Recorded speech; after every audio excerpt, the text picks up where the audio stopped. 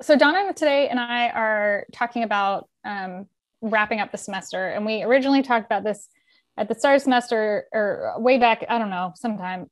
Just sort of how we work really hard at the start of the semester to build community. We spent a lot of time thinking about getting to know our students. We've talked about icebreakers and welcome letters and all these other things, but we really don't talk too much about parting from our class or ending our class.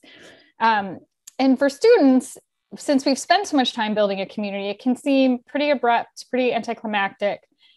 So we wanted to talk today about how you can end your course on a note that's as strong as the one you began on, and a couple activities that combine academic relevance, emotional closure, and making connections outside of the classroom. So we also know and respect that it's week 15, and you just may not be able to, incorporate or don't have the energy right now to incorporate some new fun activity and to get your students engaged. But there are a couple of easy ways that you can do today, tomorrow to close out the semester, and then also to think about incorporating for next year. Donna, did you want to share anything else on that? Yeah, I mean, I think there's some big things you can do and there's some small things. You want that kind of, I look at it as a soft landing because the last 3 weeks of the semester are just, can I get extra credit? Oh my gosh, I'm missing this. I got to study for the final. But having that kind of at the end, and for the students and for yourself to look at what the journey you've all been on, and I know that sounds just so wordsmith, we all say that, but that whole process, instead of, like Rachel said, hitting that hard stop, find that soft landing. So we're going to go through a couple of activities that may require a little bit more effort, but then we'll get to the easier ones. But these are sort of the activities that address that academic relevance with closure and, and connections beyond the classroom. So the first one, that 3-2-1 exercise, I do something similar to this, but at the start of the semester, my courses go in order. So I use something like this to figure out what I need to cover the next semester, but it's also great to do at the end of the semester. Have your students write 3 key concepts that they'll remember from your class, or put it in discussion, or you could do these in small discussions too, small group settings, in person, online. Two ways they can apply what they've learned, and one burning question they still have. So for me, I just do the most important thing, skill, tool they learned, and then one thing they still have a lot of questions on. So you could change this up to meet your class needs, but it's a great way. The next couple of exercises are a great way just to make sure what you've been wanting them to learn from your class is actually getting through to them. The second one being a headline, write a headline. So have your students write 6 to 8 words to summarize what they'll remember most about the course. Both of these, and you can start dropping your 6 to 8 word teaching tree headline in the chat. But most of these, they're taking what we've learned in class. You can then review them with your class if you're in class, or maybe a video, or if they go from small group discussions and share outs. So you can gauge what was learned, maybe what was missed, what captured students' attention. It can help them review for the cumulative final, whether it's in your discussion boards or in person. Yes, a 3-2-1 in teaching tree would be good too. So I'm waiting for your 6 to 8 word teaching tree headline in chat. But anytime you come up with one, but Donna, go ahead. So I do something similar, but because I teach child development and we cover so much theory and how humans develop, I have what I call the AHA assignment. Basically, they get full credit if they just answer the question. And my question to them is, what was your aha moment when you learned something about a theory or peers or adolescence that you went, oh, I get it now. That's why teenagers do that, or that's why 4-year-olds react that way. So I get parents in the class. It's a GE class, so I get a lot of people. So it's just a chance for them to go, that explains something to me.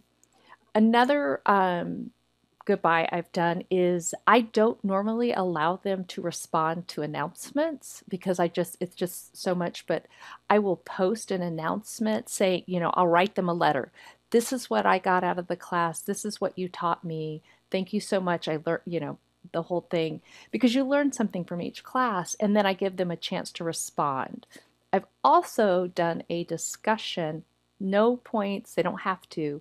I say goodbye, and then I say goodbye to a peer or everyone, whoever you touch, whoever you talk to, you connected with. This is your chance to tell them what they meant to you. So those are just some other ways that I've done it. The AHA is an assignment, but the others are just if you want to. I think what Katie just put in the chat is great, that I wanted to stress too, that one thing they'll take with them to their next class. Like that's when I do my 1-1-3 instead of the 3-2-1 assignment. But, I stress in the discussion, like you do not have to pick a GIS tool. It could just be something you learned about how you learn, or studying, or resiliency, or problem solving. Like it could be anything. So yeah, a study strategy, resource, tip, definitely like great ideas. And I am loving so far I'm only seeing 2 newspaper headlines, but you're not being graded, so that's okay. This next one I thought of this morning. So sorry, Donna, this is terrible. I remember seeing the another way to check if your message was on track, and I'm pretty sure I saw Kelly Spoon post this on Twitter, but of course she did. Yeah, but then I like Googled it and found it. So I was going to text her because I knew she was going to be here, but I thought, no, I know how to use Google. So anyway, but there's this teacher that's done like submit memes. So you could do that same idea as the 3-2-1 or the headline if you want to be cool with the kids, or TikTok video. I don't know, any of the technologies that they're doing, like have them explain a concept in a 1-minute TikTok video, or in a meme, just something that is a way. I'm not cool, Blythe. I don't know. Something cool, a way to make your class relevant. So just anything you can think of that would work, that would be fun. I think the idea behind these exercises too, like Donna's suggestions too, is they're so, building that community, like they can be fun. It can be fun to kind of remember the things you've learned, especially like and it's easier sometimes when you're in person, but I know in my online classes that the discussion boards this semester have like developed inside jokes. So it's sort of just like keeping that community alive. Let's like acknowledge it and respect it, and, have some fun reviewing for the final, or giving, critiquing final projects among students or things like that. So there's, it's about like those connections. So these are kind of more class type activities. The feed forward ones, I think we're getting to, well, this is the only one we may have put in there. Sorry. And I'm sure you've all seen these ideas in the past too, but have some sort of wonder wall or wisdom wall for your students to leave messages to future students. I know some people use VoiceThread, any of those other audio things. You probably could do this on TikTok too. I don't know. Just put Rachel's obsessed with TikTok. No, I'm not going to get on TikTok. The teens will like. Oh, you'll be massacred. So anyway, but this is on Padlet. We're going to do one for Teaching Tree on a Jamboard at the end, because I only have the free Padlet account. But things like, how are you feeling at the start of class? What do you wish you knew at the start of class? This can get to those things that Katie was talking about with the teaching tips, or study tips. What would be helpful? What piece of advice would you give to them? And they don't have to answer all of these. And I started doing this last year, but I didn't post the link in I don't know where I posted it, but I didn't get a lot of feedback. So this year it's going like in an announcement, and it'll be on the front page. I think I kind of buried it a little bit last year, but just that idea. We know that I'm told students like advice from their peers more than us, or they'll listen to it more. So if they're seeing like notes, voice threads, videos that students have left, that's like, hey, don't study at the last minute because these concepts are really, in depth, or the essay questions need a lot of thought. I don't know what they would say. Mine are always like, the couple that were left is like, the software always breaks. So it's just, leave yourself time for the software melting down, or learn how to Google the answer, not Google the answers, but like Google error codes and things like that. So if it was better last semester, it would have been shared in the orientation model, sort of like, this is what students have said in the past, just as a, FYI. So this, you're right. It's sort of that there's two parts to it. It's like, record it, and then it's feedback for students and feedback for whatever, feed forward for you too, of things that you need to communicate better, I think. I like the element of that I like is that there's some sort of like, it almost like bridges the communities of this semester with next semester. Like Donna said, every semester is going to have its own challenges. Next semester we'll have a different set of challenges, and that they'll never be the same, but it's almost like giving a little glimpse at next semester students that, geez, look at the challenges that those students dealt with, and like, if they can do it, we can do it. I don't know, there's some sort of sense of community building across sections, which feels very, I don't know, there's something really nice about that feeling. So yeah, I'll be quiet now. That's all right. I think it tags on to the empathy of, video or closure ending. Of course, I always do like a farewell after I get all the grading done, just to kind of another closure. But I'm not just rattling off deadlines or next steps or things like that. I always start this video just like saying how proud I am of them. I know that one thing I've learned as an adult, or at Mesa, is that not everyone has like a support system constantly telling them they're proud of them. So it's sort of nice to be like, and also this video, I loved this clip because I also look exhausted in this video and just like mentally and physically worn out as I'm trying to be positive and be proud of them. But I'm also, like it says, we did it. We made it through the semester, and I am just, exhausted in it. And I think, but it's like, I wanted to take that time to be like, just to remind them to have that empathy. And I talk in there like, we've talked in discussions about, X, Y, and Z, and some of you are working full time and caring and sick, and I'm just so proud of you, because it's hard to get through any class. It's very hard to get through a technical class. So just those little things about empathy, like Donna was saying, give them that soft landing, and also just like know that in this time and in precedented times, it's always nice to just acknowledge that our students are working very hard. There's one other, I do this, sometimes I'll give them specific next steps. I think that helps sometimes with closure too. It's like, okay, now, like, what do I do? Like, if this is one of my later classes, like, are you ready to do you know what you need to do to get signed into a work experience class? Do you, when am I going to get my grades, or what courses are offered next semester? It's like, let me tell you. And then this was in the fall. So I wrote, check the spring schedule. If you feel like you need a break, that's fine. But also, spring doesn't start to February. So maybe you'll feel differently. At the end of January, and I should have said, but you can register up into the ad deadline, so just things that you can do, and that, like, stay safe. I can't wait to see you in the spring. Cause like Donna said, I'm sure we've all had this, like, students just having crises this year. And it's just like, I'm looking forward to seeing you. I want to see you back. I value you being here. And whether it's this year or any year, I think that's pretty salient. One of the things in my announcements that I say to them is, I try to give them someone to come to, following up on that, is, I may not be your teacher now, but I will be your teacher for the rest of your life. Mm-hmm. So you have my email. If you have a question, you need to ask, I'm here. Let me know. I'm never going to stop. Like, you never stop being a parent. I'm never going to stop being your teacher. It's not just one and done.